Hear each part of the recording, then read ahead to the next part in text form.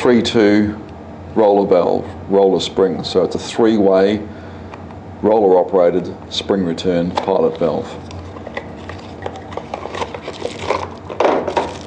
There's the valve here. This one here is the 1/8 BSP. It also comes as a 1/4 inch BSP 3-2. This valve here has one inlet port and one outlet port, and the exhaust port is through the top stem, so it's normally closed valve. This valve here has the inlet port, the outlet port and the exhaust port. All these valves have the symbols on the side with the ports marked, and they're in the relevant positions. You can also pipe this valve up normally closed or normally open, depending on what your preference is.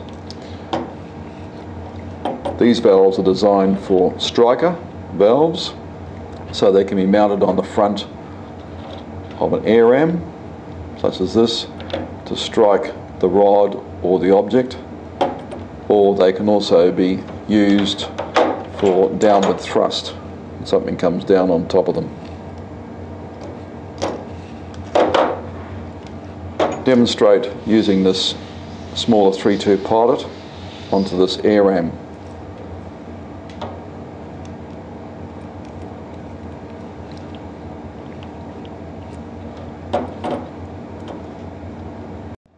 Putting air supply into the inlet port and the pilot onto the outlet port. Turn on the air supply, and if we press this down,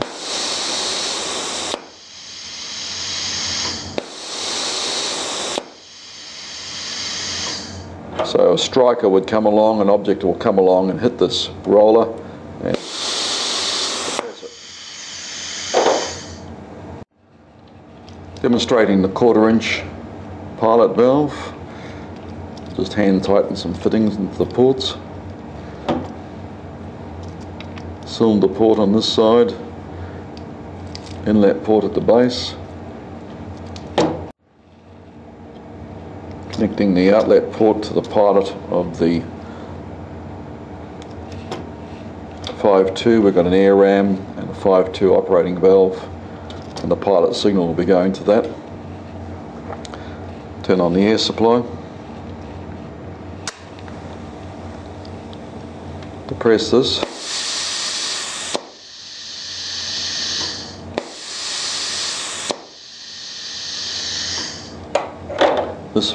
This pilot valve will be struck by something coming in this direction.